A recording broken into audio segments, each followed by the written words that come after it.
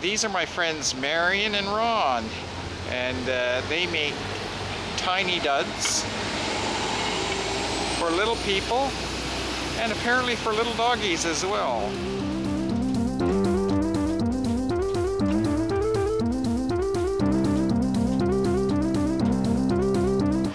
So Marion and Ron, I see you've got a nice little business here making tiny duds for little guys. I assume that's for children, not leprechauns.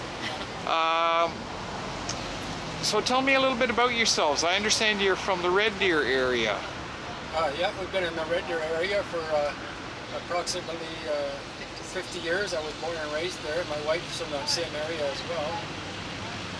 And Red Deer is about the same size as Kelowna, isn't it? Red Deer is very proximate.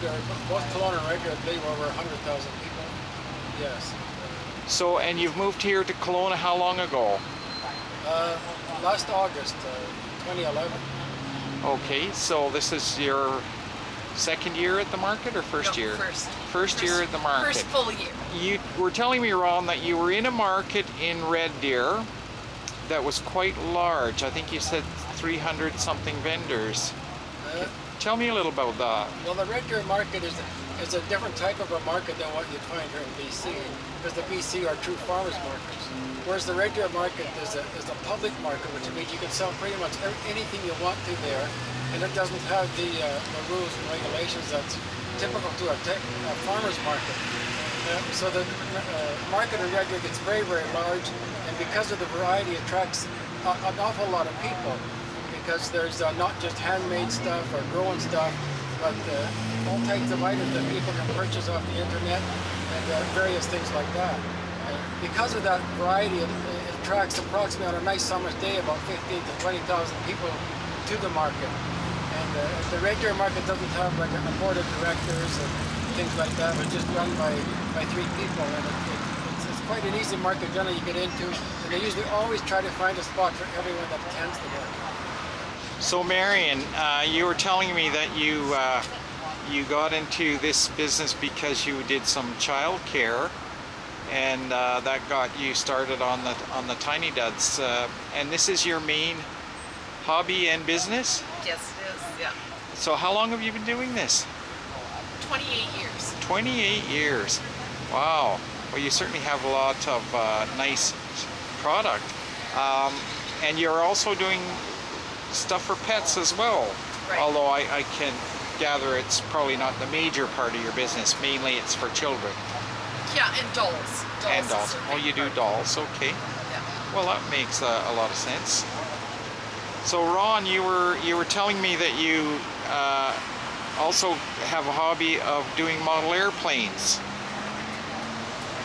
Yeah, but the models I fly aren't quite as popular anymore today as they used to be. The models I fly, they don't have any radio control or any other form of control, just what they used to call free flight models. And there's quite a bit of free flight over in Europe, but not so much here. I don't do the radio control models quite as much, which are the most popular models here, but just a little bit of free flight glider type of models. So how long have you been following that hobby? Ever since I was about 6, 7 years old.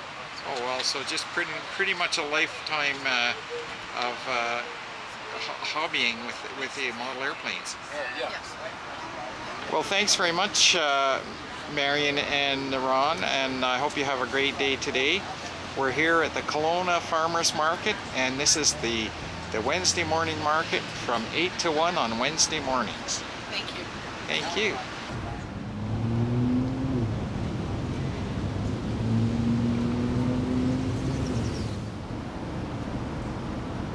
Hi, this is a gentleman who just dropped by my bread booth. And what's your name? Ben. Ben? Ben, you were telling me about the Red Deer market. Can you give me a little insight into that market? I hear it's pretty good. Yeah, it's a good market. There's you get a lot of vendors and stuff like that who come through. One of the things that I find a little bit more difficult than normal farmers markets is because it's a very open, it's an open market concept. So you can have as many commercial vendors as you want and things like that. So it makes it a little bit more difficult sometimes for those of us who are trying to sell our own products that we've grown in our gardens you have this tension where there are people there who are just marketing stuff that they've bought from somewhere else already. So would they actually market produce there? They do.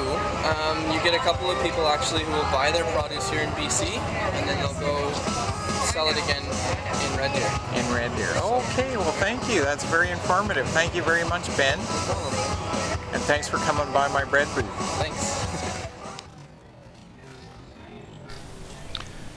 Our favorite comment from day 22. I love your videos, and that was from Rigby Pops. Well, thank you, and please don't forget to put your comment below and click on subscribe. Thank you, friends.